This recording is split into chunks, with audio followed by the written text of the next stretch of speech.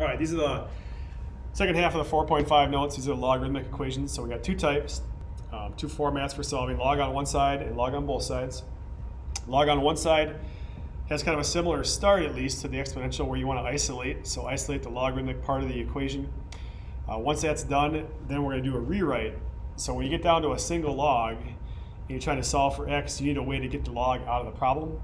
And the way to do that is just rewrite exponentially and it's gone. Pretty easy step, actually. So the first thing, again, will be just getting the solving going. Let's start out with getting that variable isolated, getting that log isolated. So down just a log of 2x is equal to 2. So subtract 4 divided by 3, subtract 4, 12 divided by 3. Now the rewrite part of this is you can't really do any more solving at log, so get rid of it. And the way you get rid of it is do the rewrite. What I'm curious of before I rewrite is, can you figure out the solution to the question without me doing the rewrite? The rewrite would be base to the exponent equals number. So if you do base to the exponent equals number, what do you get? Solve for x. No more work. Take a second to think about it, and some of you guys are probably already there. Answer is, well, let's check it out. So when you got plain log, you got base 10. So the rewrite would be 10 to the 4th is equal to 2x. 10 to the 4th being 10,000, so I think you can go from here to here with no work in between, because the rewrite, just like kind of other like baby steps, if you want to call it that, can be down in your head. 10 to the 4th, 10,000. Divided by 2, 5,000, done. Okay. If you need those steps in between, again, of course, that's fine, you can do that.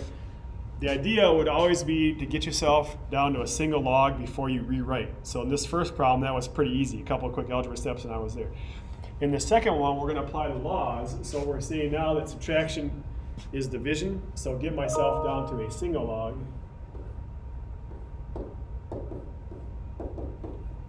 And do you guys see what I did there? The subtraction is division, but I didn't do any actually division. Not on paper, I didn't. I did it in my head. What did I do?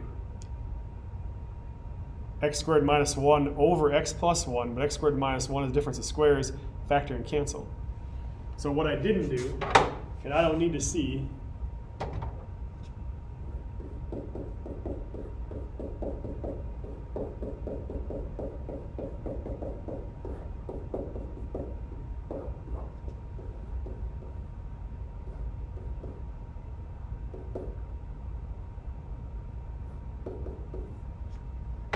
that was just a bunch of waste of time, right? I just killed time, quiz or test that I don't need to do. So don't.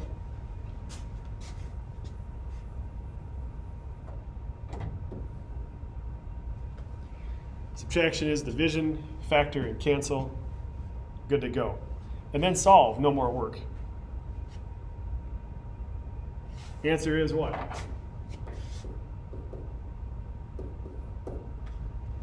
Now, how to do that? No work. Well, in my head, I did a conversion. Rewrite 10 to the 3rd, which is 100, equals x minus 1. Add 1 to the other side, x is 101. What would you show exactly? What would you want to show? Some of you guys are going, I would want to show. And I'm like, fine, go ahead and do that if you want to. But again, you're killing time. Unnecessary stuff here, right? Okay, so log on one side, a pretty easy way to go. Just get that log isolated, rewrite exponentially. Solving tends to be pretty easy. Let's show you guys log on both sides. Log on both sides is actually just as easy. What we do with log on both sides, we try to get down to a single log, one log on each side, and that allows us to use a property which says if you can get it down to log of the same base of two different expressions, you can drop the log and set the expressions equal. So basically logs drop is our method here. But yes, you got to get them together. So addition is multiplication, so this is log base 2. X squared minus 6x. So x times x minus 6 is equal to log base 2 of 40. So I used one of the laws, the first law, addition is multiplication, got those two condensed, and then now the logs can drop.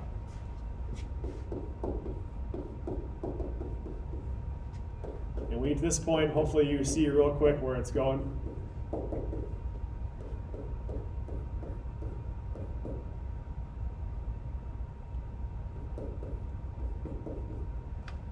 So So a factoring problem, right? So the algebra never goes away. It's always there somehow, start, middle, end, whatever. You're doing algebra at some point. So the logs in the exponential stuff sort of becomes a little bit insignificant. It's just about manipulation. So you can do the algebra. Okay, and then solutions, right? So now the one thing about log equations is they have to be checked. And I didn't do that back here, so I'm going to back up for a sec. What are you checking for? The number you get when plugged back in has to be positive. Produce a positive in the parentheses, because you can't log negative and you can't log 0. Now you put 5,000 back in, you're good. Put 101 back in, you're good. In for x. But when I say you're good, that's because they cause me to log a positive number. In this instance, if I put 10 back in, I'm good. But if I put negative 4 in, I'm not. Negative 4 right here is causing me to log base 2 of a negative number, and that's, again, not possible. So this is the point where no solutions show up. I should say not no solution, but you have to check your solutions, and at least it doesn't work. This one does. So log equations, check your solutions. It's possible that one of them does just what happened here. It's one of those things you just have to remember, not like it's a big extra step or something. Okay, another log on both sides, so condense. So subtraction is division.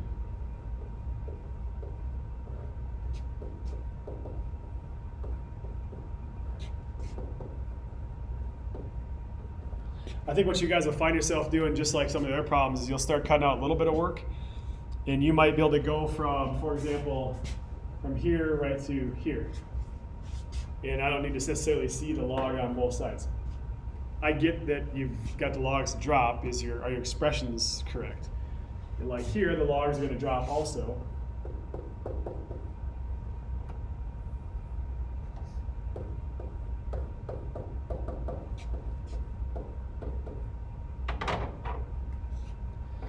Okay, log is going to drop also, and then I went and copied it down. Sorry about that. There we go.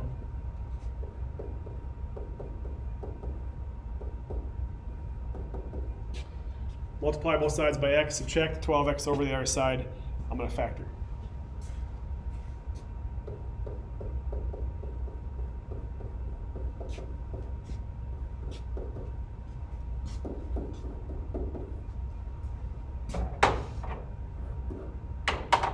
So factoring tends to be a little bit of a theme here because of the kind of expressions you're combining when you do the laws, or get rid or drop your logs, either way.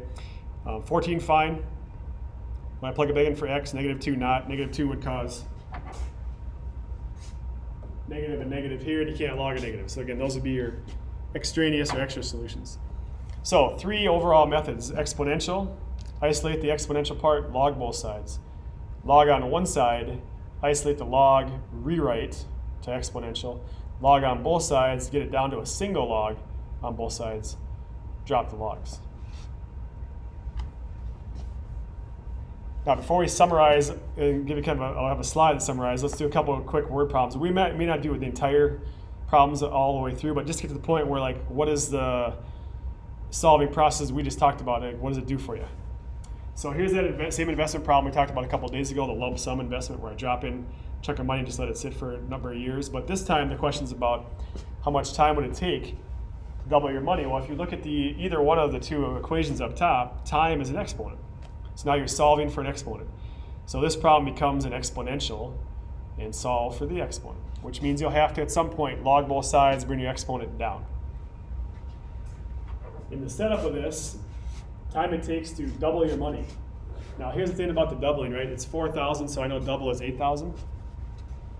I could actually start my problem by just doing this.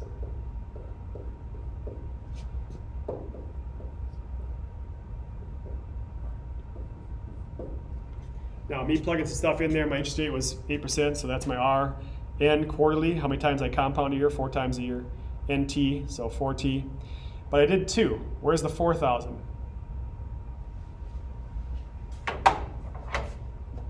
Well, if you're going to double your money, that means your balance on the account should end up being 8,000, twice what you put in, which is 4,000. Well, the very first thing I'm going to do in that black part of the problem is divide both sides by 4,000, so I'd be at 2. So if you're doubling your money, what's the point? You wouldn't even need to know you wouldn't even know it was 4,000. That would actually have no bearing on the problem. just double any amount of money. Now, yeah, I don't want to know how much I was doubling what I started with, but I could just say double your money and it's going to be a 2. You wouldn't even need to know the starting amount. If you look at the red equation, it looks a lot like one of the first problems from the first half of the notes. It's exponential. And so what we're going to do is log both sides, bring our exponent down, start solving. Now in here, maybe a little bit of cleanup. I suppose I might call this 1.02.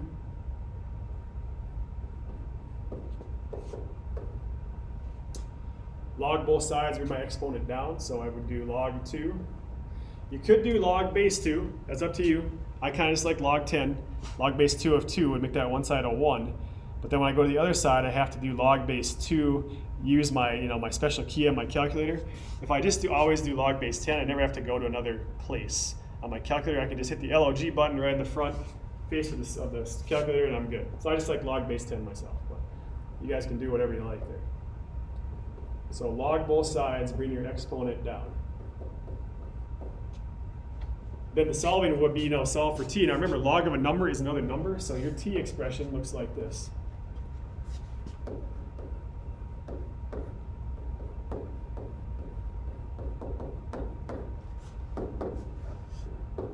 Go to your calculator. So that number, whatever it is the doubling time. How much time it takes to double your investment under these conditions, which is quarterly. So really, you create an exponential and you solve it the same way we would do, like I said, like the first part of the notes. If you go continuous, you're operating off a PERT, still 2, e to the r, interest rate 0.08 t. So again, I'm not putting in 8,000, 4,000, I'm just saying doubling, so I don't need to put those numbers in. This time you ln both sides.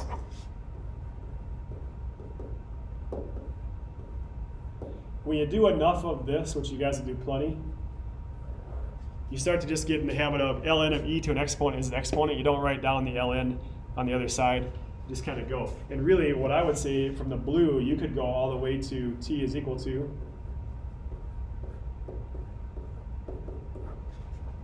I would be fine with the only work being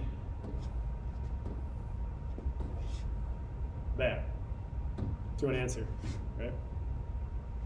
Okay, again, if you want more, you can always do more.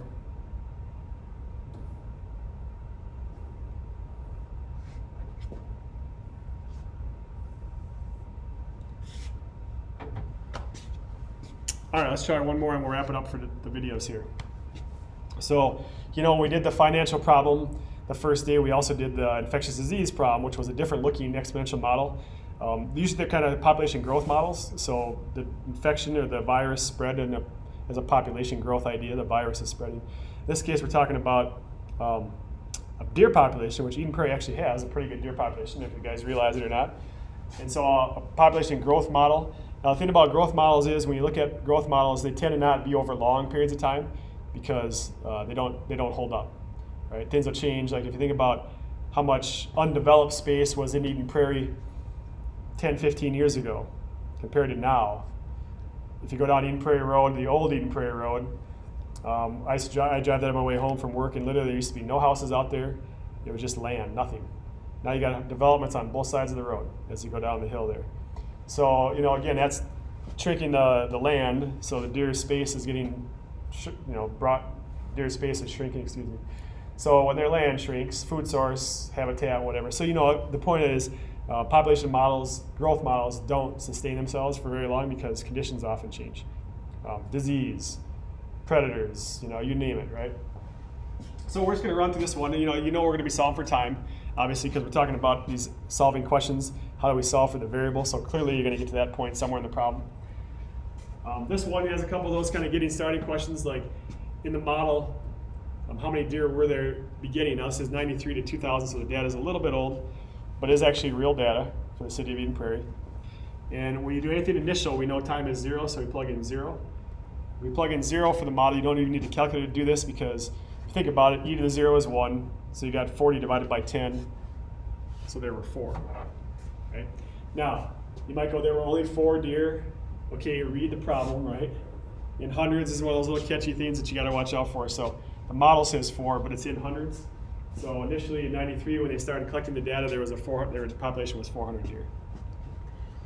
when you go to the year 2000, you're just going to go 93 to 2000. Again, this is kind of the easy stuff, I think. So the model would be 7 years out. Or at the end of the time they're collecting data, let's just check out the growth of the population over this time. So plug it in. Now this one, yeah, because it's not an exponent of 0, you go to calculation. So go to your calculator, get a number. Assuming the population continues, the growth model continues, which I said a minute ago, that's probably not realistic for long periods of time, but assuming it continues maybe for a little bit longer, in what year did the population reach 1800?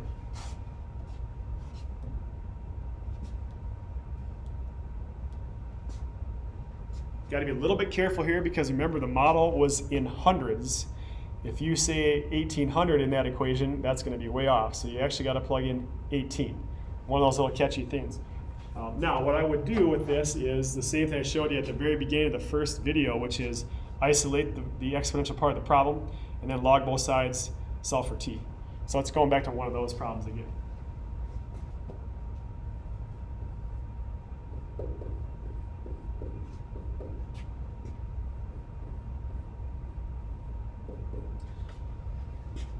Now what I'm doing here is, trying to cut out a little bit of work but show you enough work. I think you guys can handle these steps. Multiply both sides by the denominator. At the same time, divide both sides by 18, subtract the 1 over, and then I can also divide by 9. How much of this you want to clean up? You don't have to really do any kind of cleanup. Calculator will handle whatever mess you want to put into it. But if you feel like you want to reduce the fraction, get this to be a single number, then divide by 9, which you really wouldn't have to.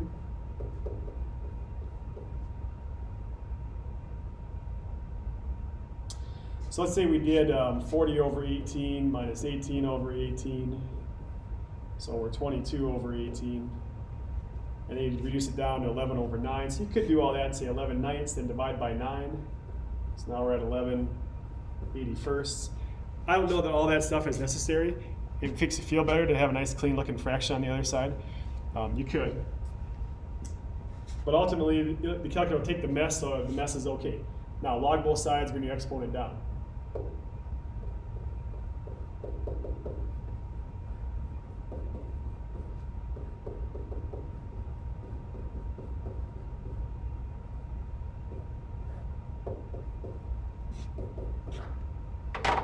Okay, that's going to be the end of the notes. What you guys will notice, I think, throughout the whole theme is solving one way or the other. Get your methods down. Tons of algebra in here. Fraction manipulation. A little bit of pre-calc. To me, the little bit of pre-calc is just the idea of how you manipulate the logs, how you LN both sides, knowing the methods for which problem, but it's a lot of algebra, and that's what's going to be the key for you guys on these problems. Okay, that's it for 4.5.